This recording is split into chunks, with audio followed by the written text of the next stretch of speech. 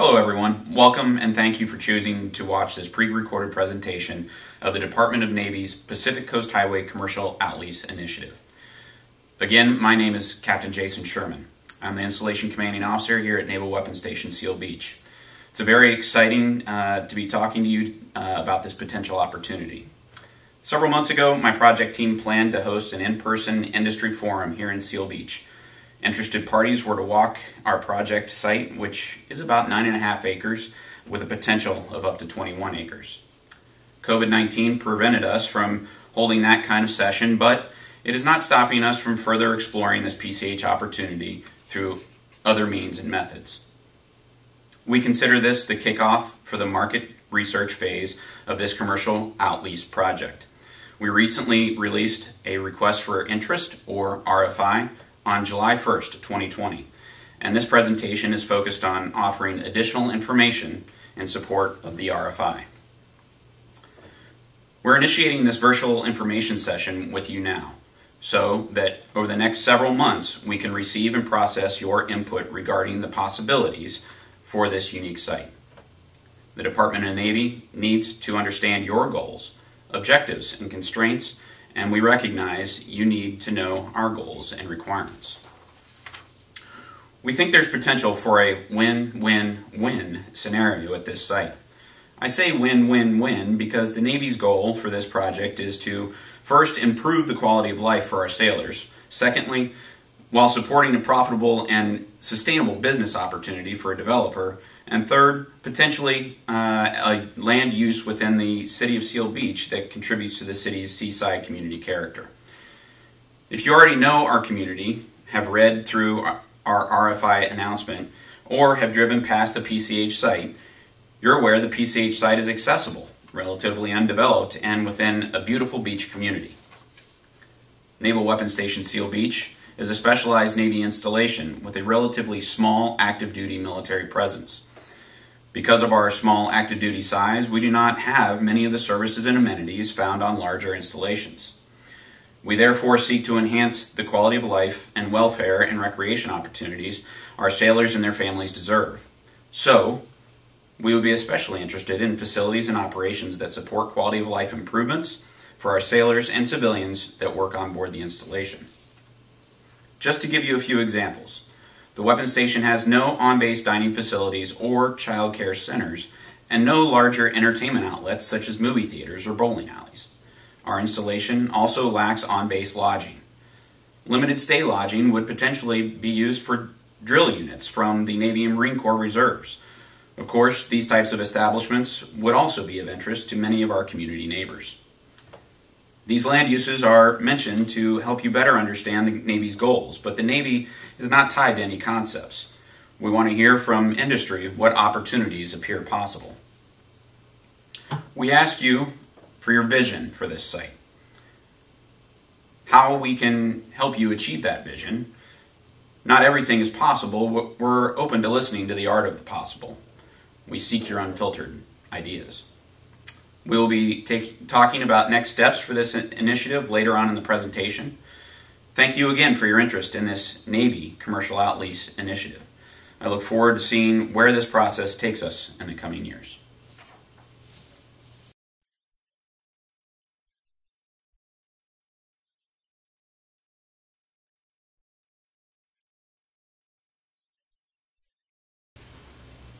Hi, my name is Greg Smith, and I'm the Base Public Affairs Officer. And today I'm going to be giving you some background information about Naval Weapons Station Seal Beach. The primary purpose of the base is to provide ordnance logistics services to the United States Pacific Fleet, and we do this in three primary ways. First, we provide storage of United States Navy and U.S. Marine Corps munitions, which we also call ordnance. And these ordnance items can be anything from cruise missiles to torpedoes to howitzer rounds to even the 9mm rounds that the sailors carry when they're doing sentry patrol. Second, we also load and unload these munitions onto both Navy and Coast Guard vessels. And then finally, we also do maintenance work on some types of Navy weapons systems. Here's an example of a typical day at the Naval Weapons Station Seal Beach Wharf. In this image you can see a guided missile destroyer that's being loaded with vertical launch missile canisters. A little bit more base background. The base dates back to World War II. First became operational in March of 1944. So we've been in business for over 75 years now. Our base is one of national strategic importance. It's the only base within 1,000 miles of the fleet concentration in San Diego, and we service a majority of the Pacific Fleet from this base here. Also, one other thing that's unique to the base is we're the only military installation in the United States with a national wildlife refuge enclosed completely within its boundaries. Here are some additional base statistics for you. We have a little over 5,000 acres of land area, and that includes the National Wildlife Refuge, which is a little less than 1,000 of those. We service about 40 Navy and Coast Guard vessels annually, and that number is expected to rise to more than 50 vessels annually in the coming years. Our local economic impact, based on FY 2017 dollars, is about $168 million. As far as personnel numbers go, on a non-COVID day, you would expect to see about 520 civilians and about 215 uniformed military personnel aboard the installation.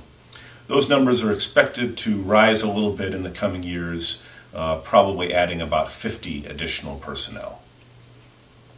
We have 186 family housing units on board the base, and those service not only our sailors and Marines, but also military personnel from surrounding military bases that don't have any housing facilities.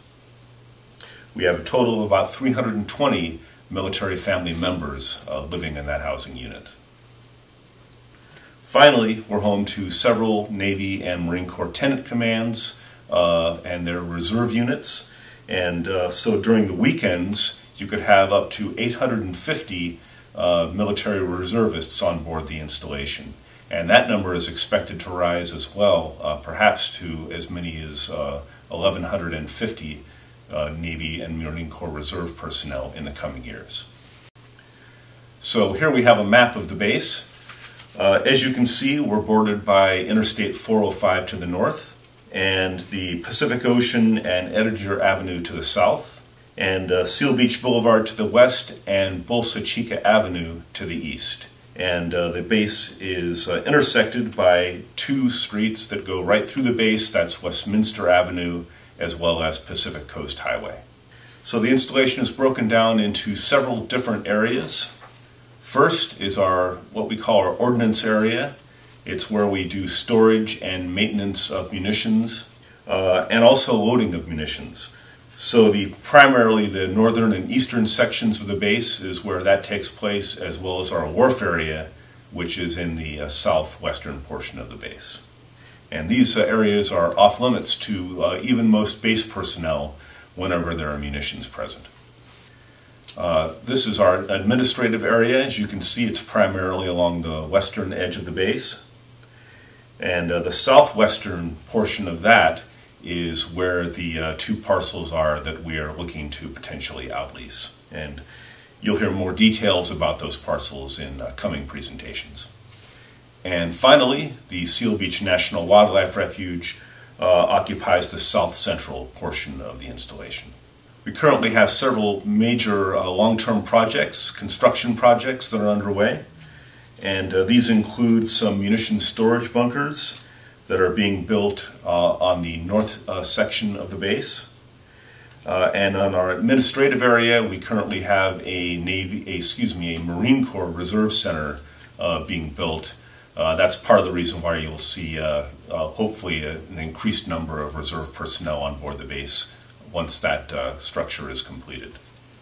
And then finally, and most importantly for our discussion here today, we have a major project underway to build a new ammunition wharf and to reconfigure Anaheim Bay. And I'll go into a little bit more detail on that now. Here's an image, it's an aerial view of Anaheim Bay. prior to construction start. And as you can see, our ammunition wharf here is outlined in yellow. And the proposed Outlease parcels are off the map just to the north of where the munitions wharf is located. And here's a simulated view of the finished project. As you can see, it's a pretty radical transformation of the harbor area. And you'll also notice that our ammunition loading has been moved more towards the center of Anaheim Bay, further from both Pacific Coast Highway and our administrative areas.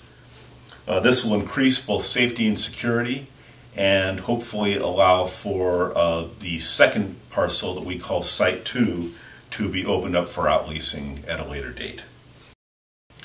So this concludes the background briefing on the base. If you have any questions, please contact your Outlease points of contact, and that information will be provided later on in the presentation.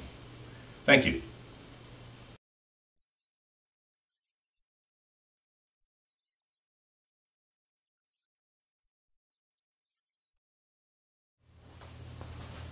Good afternoon. My name is Jeff McGovern. I'm the Installation Environmental Director. I'm here to discuss some of the environmental background for the potential outlease at the Naval Weapons Station Seal Beach. Next, we'll be talking about the environmental overview. There are currently no environmental constraints at this site. It's basically a flat grassland area. There is no wetlands or retention basins on site. At that location, there's also no endangered species or state-sensitive species as well. There are currently no known faults directly below the site, and there are no archaeological sites that we know of. The area is primarily fill. It was formerly a wetland many years ago. And currently on site, there's one operational facility, and adjoining it is one adjacent current active operational facility. The site operations out there is pretty much a training and weight testing pad. It is a large concrete pad, but of no storage of hazardous materials or hazardous waste. The one maintenance building adjacent on the north perimeter of the proposed site does primarily painting and sandblasting at that location. All equipment at that building is permitted by the AQMD, and there are several unoccupied storage buildings adjacent to the northeast section. There is no storage of hazardous materials or hazardous waste in those locations as well. Industrial operations can be restrictive because of the neighboring McCosk Elementary School, which can be considered a sensitive receptor for regulatory purposes. We'll be going through the picture slides next. The current picture on slide 4, there are pictures of the western portion of the property. The left picture of it is the elementary school in the background. The right picture is looking south along the western perimeter fence adjacent to Seal Beach Boulevard. The next set of pictures are the also western portion of the property. The left picture is a concrete pad, which is currently used for the training and weight sessions, testing sessions, and the right picture is looking towards the weight pad. The next picture is the northern sections. These are pictures of the northern portion of the property. The left picture is looking towards PCH from Bowie Road, which is adjacent to the northmost perimeter section. The right picture is looking north with one of the unoccupied storage buildings that are adjacent to the northeastern portion of the site, and that building is off-site from what the subject property is. The next sections are the eastern section. There are pictures of the eastern section of the property. The left picture is looking east along Perimeter Road, parallel to PCH. The right picture is looking north towards the maintenance building, which is the adjacent building active off the property in proposed property. Past uses. The proposed site has been used since the late 20s, with the Navy's acquisition of the property in the late 1940s. Much of the site lacked infrastructure, but rather as a holding yard based on historical pictures, with industrial operations limited to the northern and eastern sections. Our historical picture is the western portion of the property. The left picture is looking west towards the city of Seal Beach on PCH and Seal Beach Boulevard, where buoys are shown along the perimeter fencing. The right picture is looking north along Seal Beach Boulevard, with stacked buoys is visible inside the perimeter fences. And that was a primary section of that area was used for storage of the buoys throughout the Navy's early 40s, 50s, and through the 80s. Looking at installation restoration sites, which are also commonly known as cleanup sites, there are two installation sites in this particular property. One section, Site 9, is on the eastern section of the site and was a former disposal pit for ballast media. Waste was determined to be non-hazardous in 1982, and a closure report was approved by the DTSC in 1998. Site 19 is adjacent to the northern section of the site. It was a former disposal pit for paints, solvents, and oils. All hazardous materials were excavated in 1998, and a closure report was approved by DTSC in 1999. And that is, again, that's parallel next to the active maintenance building, but it's off-site from the subject property. Only Site 9 is within the boundaries of the site. Hazardous materials. There are no records of any petroleum or chemical releases at the site, and there are currently no storage of any hazardous materials or any records of underground storage tanks. The construction of past structures on or adjacent to the site likely contained asbestos or lead-based paints, with the possibility of some soils being contaminated by those remnants. Natural and cultural resources. The grassland site is ideal habitat for many bird species and one of the last remaining habitats for the San Diego black-tailed jackrabbit, a state species of concern. There are no known Native American archaeological sites through this development, but consultation is requested with the State Historical Preservation Officer, and that includes notifying the local neighboring Native American tribes. It is expected that both the federal government and the prospective lessees will comply with NEPA and CEQA requirements respectively. Upon completion of the CEQA report, the prospective lessee will provide the documents to the federal government upon review, and we will issue a signed categorical exclusion, a CADEX, and that the project can proceed. This concludes the base background briefing. Questions should be directed to the Navy's Environmental Office or to the Environmental Director, myself, Jeff McGovern. Thank you very much.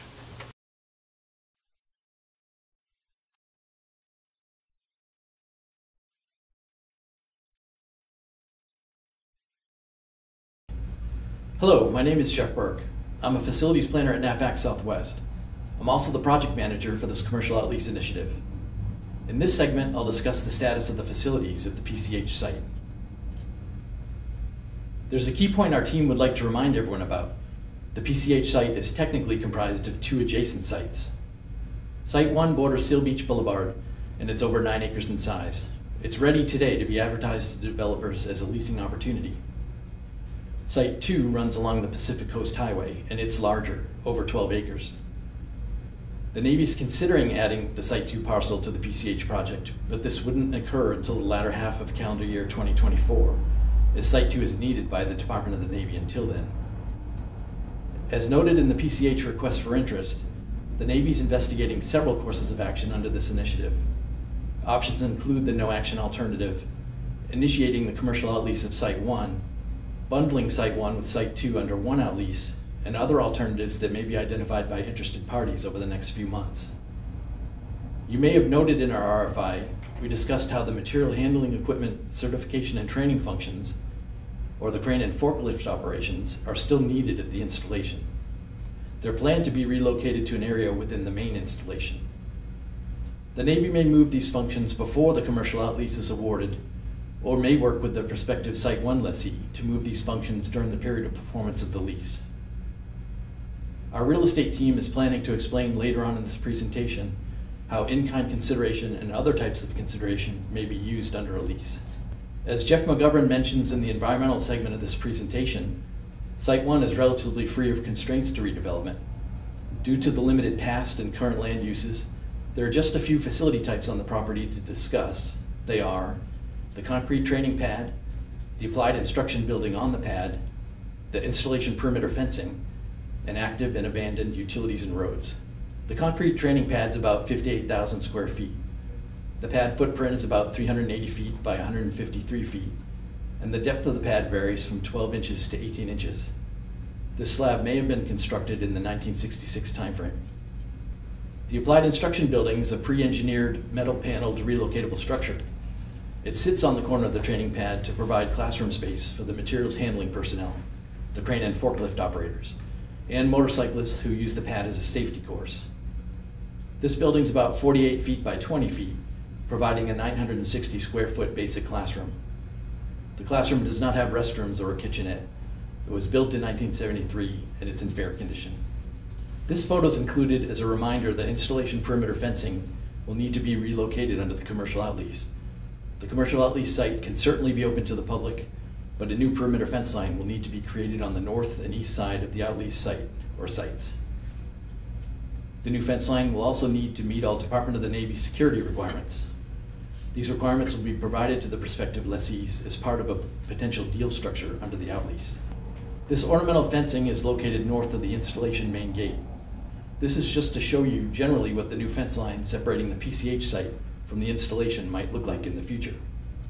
There are a few utility systems on Site 1 and Site 2.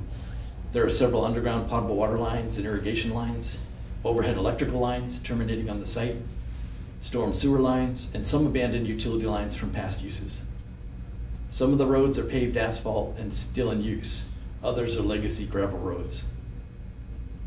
An important issue regarding utilities is the Department of the Navy does not intend to be the utility provider for the lessee.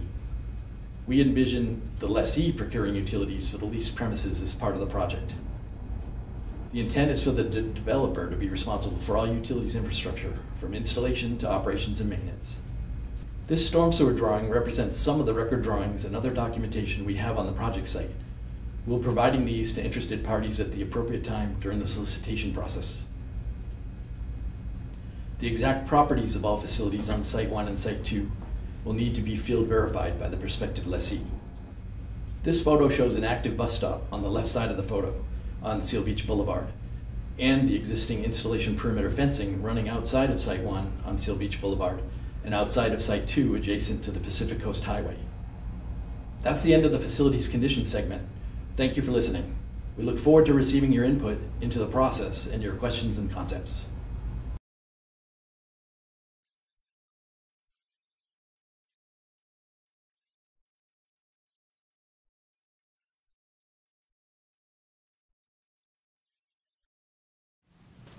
Hi, I'm Les Johnson. I'm the Community Development Director for the City of Seal Beach. Seal Beach is a picturesque, quaint beach community located between the cities of Long Beach and Huntington Beach. The population of about 25,000. We have a population that's quite diverse with about 9,000 seniors. We have a number of families as well as younger up-and-coming singles and whatnot that are looking for a quality environment to live in.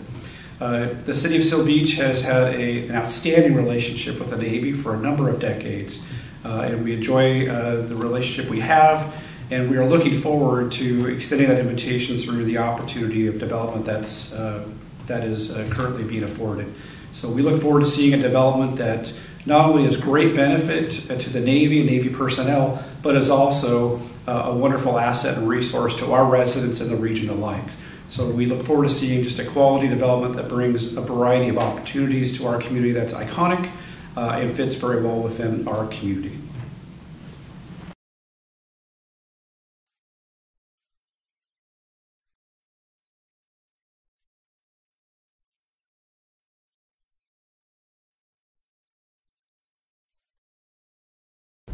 Hello, my name is Jennifer Toops, and I'm a Senior Realty Specialist at Naval Facilities Engineering Command Southwest, and today I'll be taking you through the Navy's request for interest process. Real estate's portion of the presentation will address project specifics to include the Navy's leasing authority, successful leases with in-kind consideration between the Navy and private entities. We'll venture into the locations of the sites, and we'll discuss how industry outreach plays a major role in overall project development. We'll go over the highlights of the request for interest that the Navy's posted on beta.sam, and we'll walk through the project timeline and next steps after this industry forum video presentation.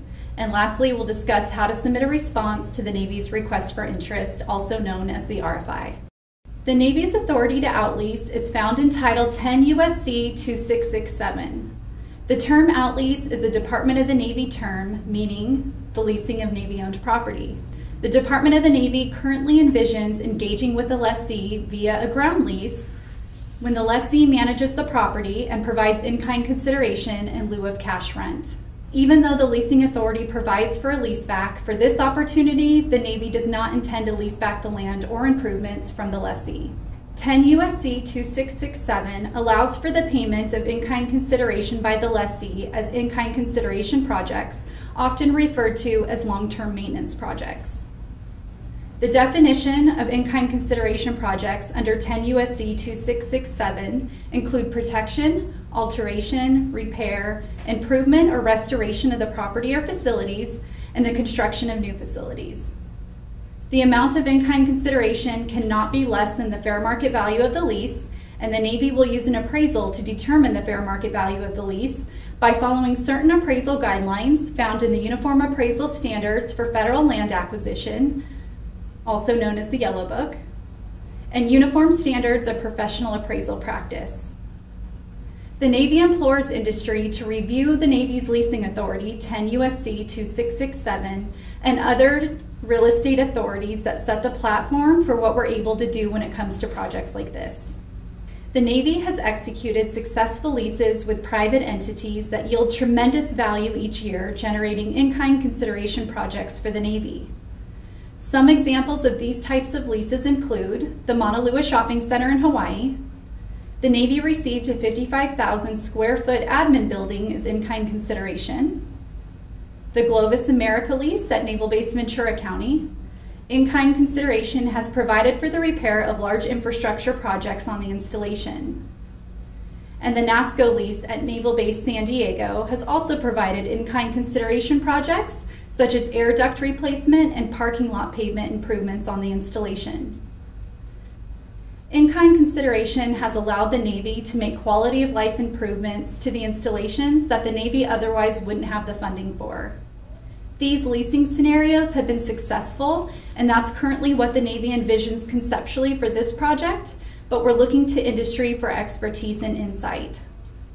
As you can see, the Navy receives substantial value from projects like this, so we'd like to take a moment to stress that we're dedicated to pursuing these initiatives with momentum and innovation, so please keep that in mind as I go over the project timeline and the next steps at the end of this presentation. The locations of sites 1 and 2 present an amazing opportunity from commercial development. The sites are walking distance to the ocean and located about 8 miles from downtown Long Beach and about 30 miles from downtown Los Angeles. There are ample amounts of transportation options from the sites, including MTS bus routes and the Pacific Surfliner train that services the neighboring counties. The sites are in close proximity to major airports such as LAX Airport, John Wayne Airport, and Hollywood Burbank Airport. Major nearby attractions include the Aquarium of the Pacific, Knott's Berry Farm, Disneyland, and Disney's California Adventure theme parks, to name a few. The Request for Interest is a market research tool issued to determine the availability and adequacy of potential business sources for the Department of the Navy's information and planning purposes. This is not a request for proposal or a promise to issue another solicitation type in the future. However, the amount of participation and feedback that the Navy receives from industry could lead to a request for proposals in the future. The Navy is seeking creative, achievable, quality of life enhancing solutions and is looking to industry to provide visions for redevelopment of the sites. The success and future viability of a lease is dependent on the amount of participation and feedback that the Navy receives from industry's response submissions to the request for interest.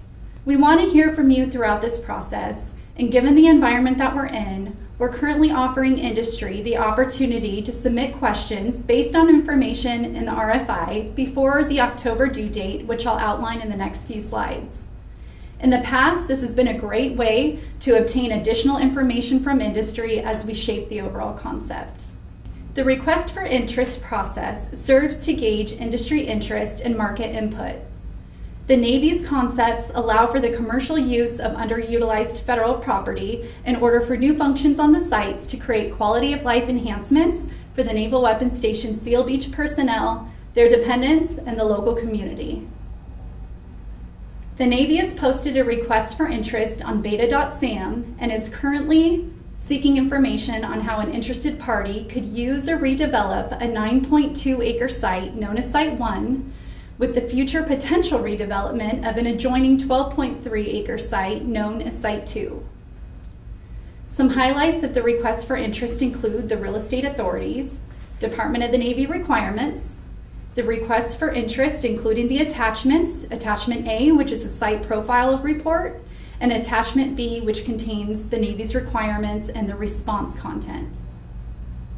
As you can see, the RFI is a comprehensive document that outlines the Navy's intent during this market research phase, what we're looking for from commercial industry, and critical milestones as we progress. And as I mentioned earlier, as part of industry outreach, the Navy's offering industry a chance to submit written questions regarding content in the request for interest as outlined in Section 3B of the RFI on beta.sam.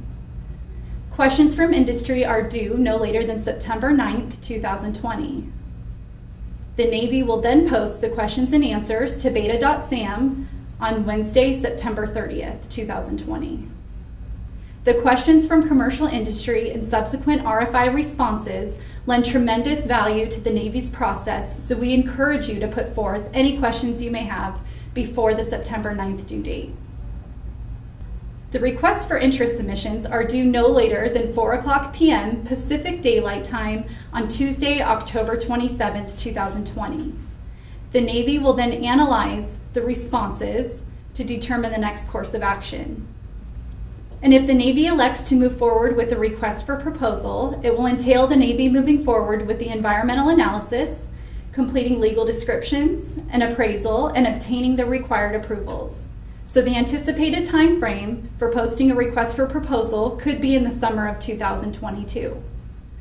The Navy will continue to post updates to beta.sam, so it's important to check the website and stay informed. You can also monitor the Naval Weapons Station Seal Beach website at the link provided on the slide. Interested parties are required to submit 4 hard copies of their response content found in Attachment B of the request for interest to the address provided on the slide.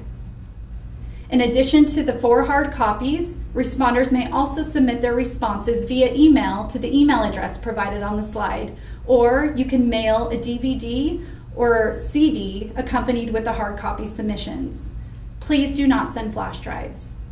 You may email us directly to be added to our interested parties list to receive email updates and reminders of upcoming project milestones throughout the process. And as a last reminder, the request for interest response submissions are due no later than 4:00 p.m. on Tuesday, October 27th, 2020. Thank you for watching our Industry Forum video presentation. We look forward to hearing from you.